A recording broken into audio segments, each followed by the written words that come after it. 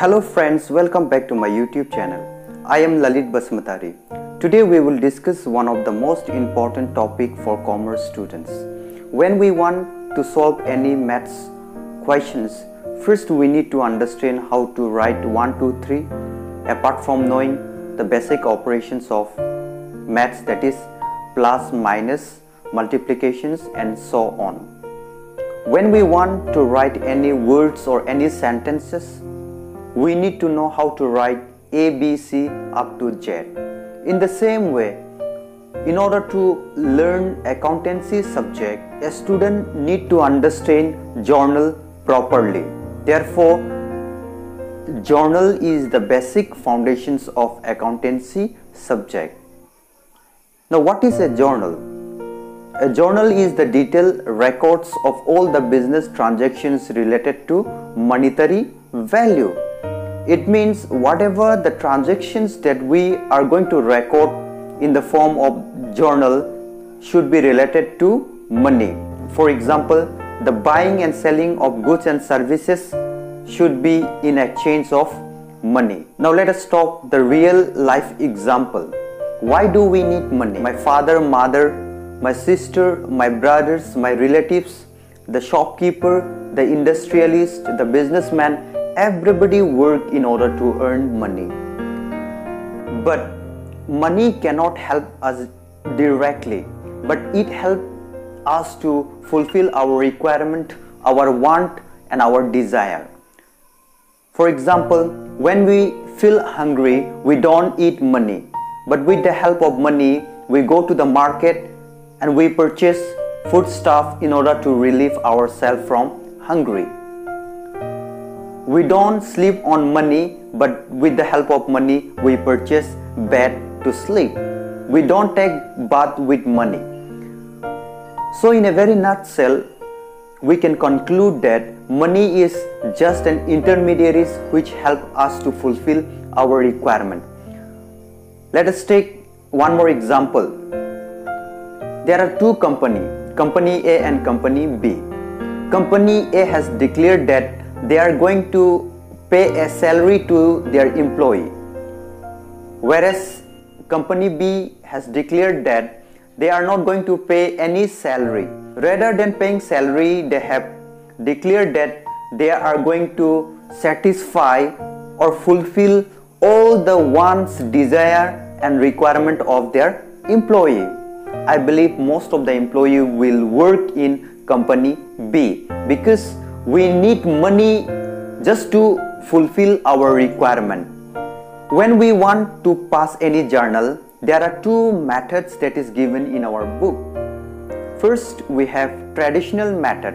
In traditional method, we have real, nominal and personal.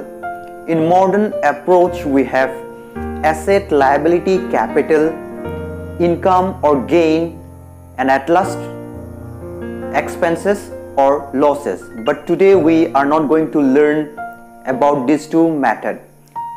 We are going to pass a journal with the concept method, which is the combinations of both traditional method and modern approach. A journal entry is a dual aspect. It means journal is a dual system. On left hand side we have debit and on right side we have credit.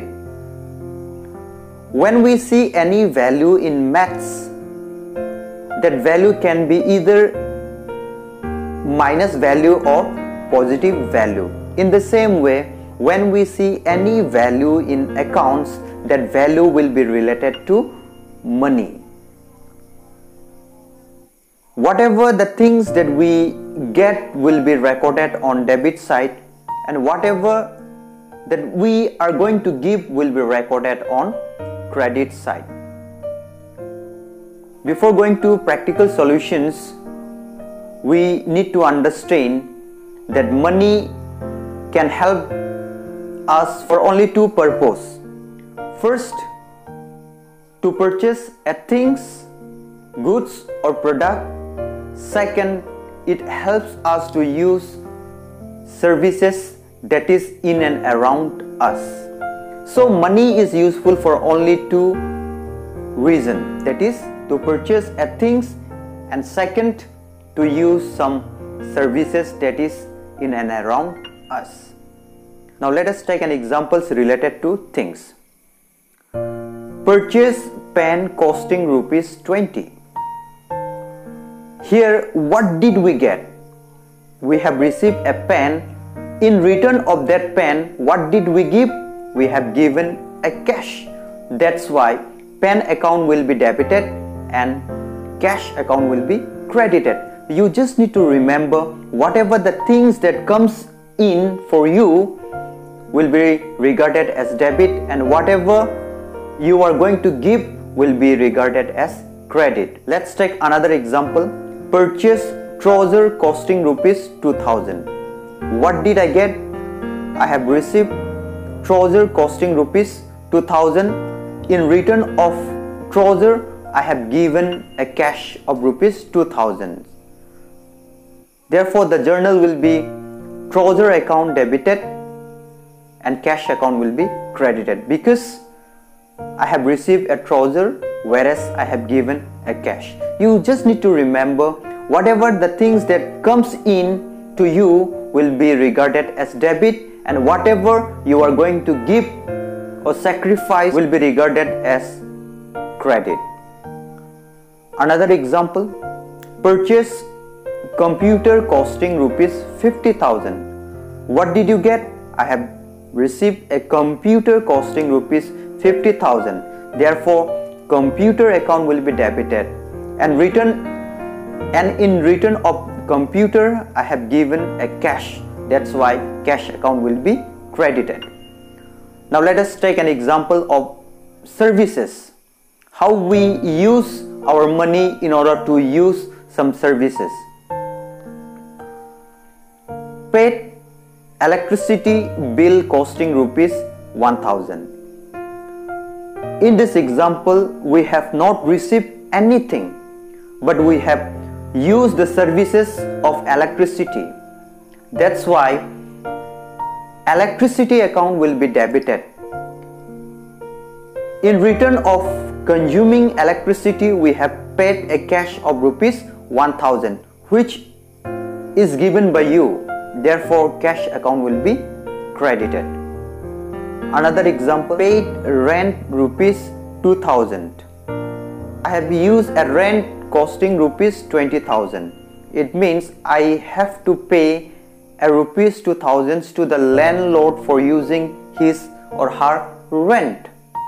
That's why rent account will be debited and cash account will be credited, because I have given a cash of rupees 2000 for using a rent. So these are the some examples that need to be understood by the student. Well, in the next video we will discuss the same topic. Once again, if you are a new viewer, please like, share and subscribe my YouTube channel, and click the bell icon in order to receive the latest video that I'm going to upload. Thank you and have a great day.